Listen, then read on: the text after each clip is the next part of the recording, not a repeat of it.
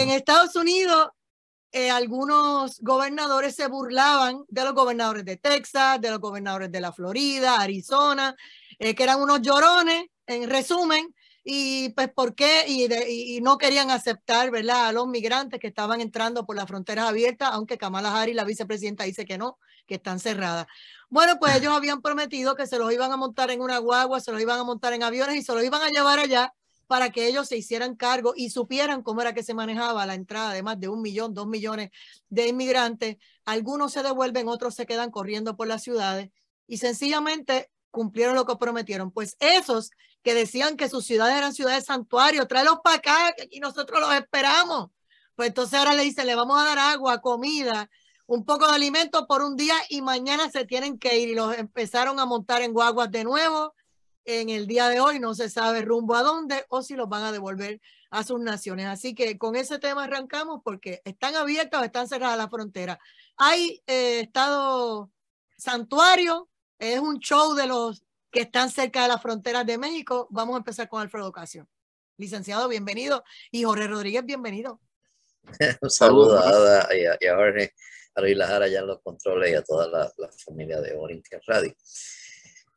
Mira, esto comienza en el 2015, cuando Donald Trump pone el dedo en la llaga y señala de que estamos teniendo un problema de inmigración ilegal y que se nos está invadiendo y que la gente que estaba llegando a través de la frontera sur eran los miembros de las gangas como la MS-13, que es una ganga de Guatemala, narcotraficantes, criminales, terroristas, y que estaban entrando como Juan Pedro por su casa.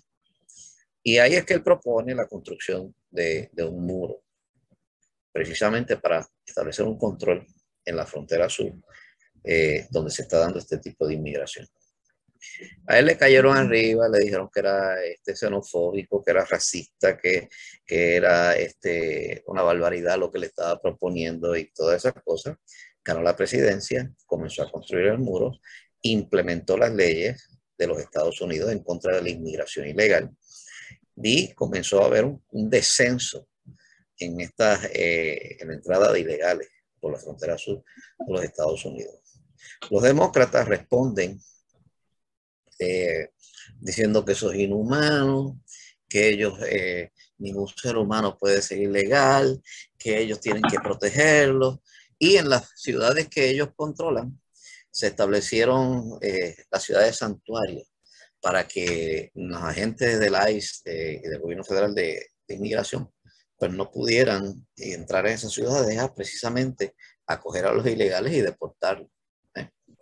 En este juego, pues a los demócratas se les olvidó que hay miles de personas que solicitan entrada legal a los Estados Unidos y esperan años para poder entrar. Pero eso a ellos no les importa. A los que vienen de manera legal que se fastidien. A los ilegales hay que abrirles las puertas y entrarlos. Y entonces en todo este proceso, pues cuando hacen el show de los supuestos niños que estaban en jaulas, y después se descubre que las jaulas las construyó Barack Obama, un demócrata, y que todo ese proceso de tenerlos encejados como si fueran animalitos, pues se lo inventaron precisamente los demócratas. Y hasta allá fue la comunista de Alexandria Ocasio-Cortez a hacer el show del lloriqueo para las cámaras, agarrándose de una verja, y allí no había nadie, pero hicieron el show de las cámaras. Y eventualmente, pues cuando ganan ahora, abren la frontera. Y ahora está entrando lo que quieren. Lo dicen los mismos inmigrantes ilegales, que la frontera está abierta. Contrario a lo que dice Kamala Harris, que a quien le encargaron ese problema de la frontera, que ella esta semana dijo que la frontera estaba segura. Y pues no es así. La realidad es que lo que se ha hecho es desenmascarar la hipocresía demócrata. De ellos, mientras sean otros los que carguen con el problema, pues ellos, la élite esta demócrata comunista, pues ellos no, muy fácilmente se paraban en los medios de comunicación a decir, no, que los ilegales hay que permitirlos y qué sé yo qué más. Pues lo que hizo Ron DeSantis, los montó todos en un avión y se los metió en el enclave liberal de Martha's Vineyard, allí en Massachusetts, donde está Barack Obama con su mansión multimillonaria, que nadie sabe cómo se hizo los millones, como él siempre fue un servidor público, pues, llegó a la presidencia y se le da la presidencia a millonario, ¿verdad? Algo así, no sé si aquí en Puerto Rico dicen que eso es corrupción, ¿verdad? Pues eso mismo. Y entonces cuando le metieron los inmigrantes allá, pues pegaron el grito. Y ahora es inhumano, ahora es racista, ahora esto es trata humana, que un gobernador coja unos inmigrantes ilegales de su estado y se los respete allí a ellos, pues eso es tráfico humano. Pero ¿y dónde están esta gente que por todos estos años no se han responsabilizado de toda la gente que se ha ahogado en el Río Grande, entre Texas y México, tratando de llegar a los Estados Unidos porque la frontera está abierta? ¿Dónde está esta gente que no se ha responsabilizado de todos los delitos que estas ilegales han estado cometiendo en los Estados Unidos? Desde violaciones, asesinatos. El otro día uno de ellos decapitó a una mujer esta semana pasada. ¿Dónde han estado todos ellos mientras a través de esa frontera sur los narcotraficantes están entrando fentanil a los Estados Unidos y que se ha convertido en una epidemia? Principal causa de muerte, entre otras cosas. Principal causa de muerte de los jóvenes a través de toda la nación. ¿Dónde han estado ellos cuando ellos han permitido que los narcotraficantes y que el gobierno chino esté destruyendo nuestra juventud precisamente para minar la fortaleza de los Estados Unidos? Pero esta semana también descubrimos que uno de los principales ayudantes del presidente Biden es un agente del Partido Comunista Chino.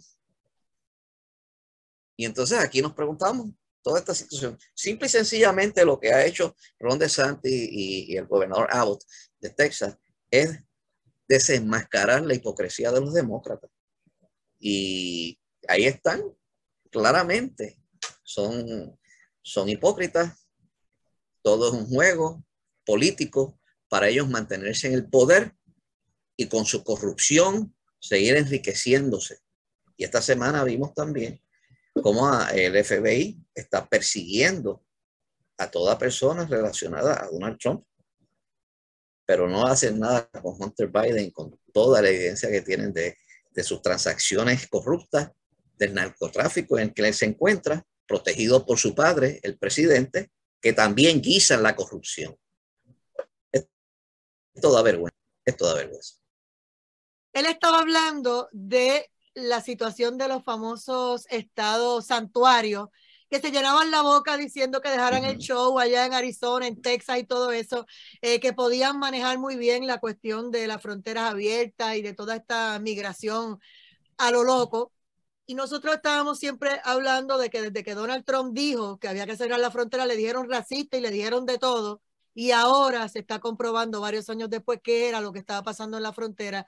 Y yo digo que hay mucha gente lucrándose, por eso es que como le va tan bien con el tráfico humano, pues entonces prefieren que la mayoría miremos para el lado y que esto ocurra. Pero hay dos gobernadores, el de Texas y el de Florida. Ah, tú quieres estado santuario, te los voy a enviar para allá. Y se los enviaron hasta frente a la casa de Kamala Harris, la vicepresidenta. Resultado, en menos de 24 horas los montaron en guaguas y se los llevaron. No los quieren allí.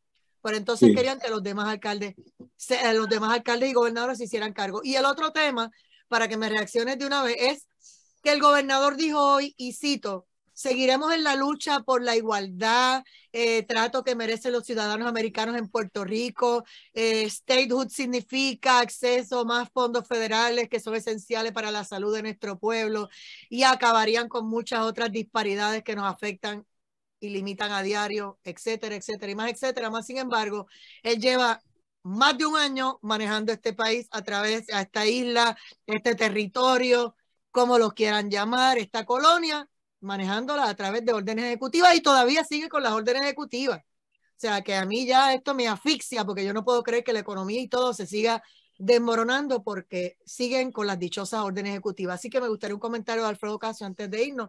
Y ya el viernes que viene seguimos, damos el rain check. Adelante. Primero, yo soy estadista no porque vengan más fondos federales, pues, sino porque creo en la Constitución, en el sistema federal y en los derechos que se consagran en la Constitución. Uno. Dos, yo siempre entendí que las órdenes ejecutivas son para la rama ejecutiva. Nada más. Si tú vas a utilizar una orden ejecutiva para abarcar a toda la población, pues ya eso es materia que le corresponde a la legislatura, no al ejecutivo. Porque en nuestro sistema no se gobierna por decreto, es por leyes. Y en nuestro sistema es de ley. Así que en ese aspecto, pues esa siempre ha sido mi visión de las órdenes ejecutivas. De hecho, las que han llevado a los tribunales, que las han declarado inconstitucionales porque se extralimitan de lo que es una orden ejecutiva. La orden ejecutiva es una orden que da el gobernador a la rama ejecutiva, que es la única que él, en nuestro sistema republicano de no gobierno, es la única que él tiene designado dirigir. Lo que hacen las leyes, que le aplica a todo el mundo, eso es la legislatura. Y está clarito en la Constitución. Así que por eso es que yo nunca, yo no como que esas órdenes ejecutivas con la pandemia, eso yo no les hacía caso. Yo no soy un rebelde sin causa en ese aspecto. Y, y creo que debemos circunscribir las cosas a lo que son. Que si no, pues se nos va a salir todo de las manos y vamos a convertir la Constitución en papel mojado y eso es lo que nunca queremos que ocurra. Y con relación al tema de los estados santuarios, que yo sé que estabas en ese momento sí, terminando. ¿Cómo vamos a terminar aquí? Porque fíjate que se los llevaron ayer y ya hoy los montaron en guagua. ¿Qué va a pasar? Los demócratas finalmente tienen que aplicar que están gobernando, el presidente Biden tiene que aplicar la ley. O sea, meterse en la frontera y hacer lo que le toca. Claro, hay que cerrar la frontera, hay que evitar que sigan entrando los narcotraficantes, que sigan entrando los miembros de estas gangas que nos están trayendo fentanil, que están matando a nuestros jóvenes. Hay que cerrar la frontera, no hay otra, porque si no lo que estamos teniendo es una invasión. Es una invasión. Porque cuando tú emigras a otra nación, estás emigrando a esa otra nación, porque tú quieres estar allí. Y si tú quieres estar allí, pues te tienes que asimilar allí. Pero si tú pretendes entrar y no asimilar, entrar de manera ilegal y no asimilarte, ya eso no es inmigración, eso es una invasión. Y eso es lo que está ocurriendo. Yo vi los videos de los venezolanos, cómo estaban hablando, de a qué venían, cómo venían, en qué actitud venían. Y la situación no está muy bien. Así que nada, esto es tema para otro programa. Sí. Gracias, licenciado Alfredo Casio y obviamente a Jorge Rodríguez. Y ya será hasta la próxima. Y a los amigos economistas, gracias por la indulgencia.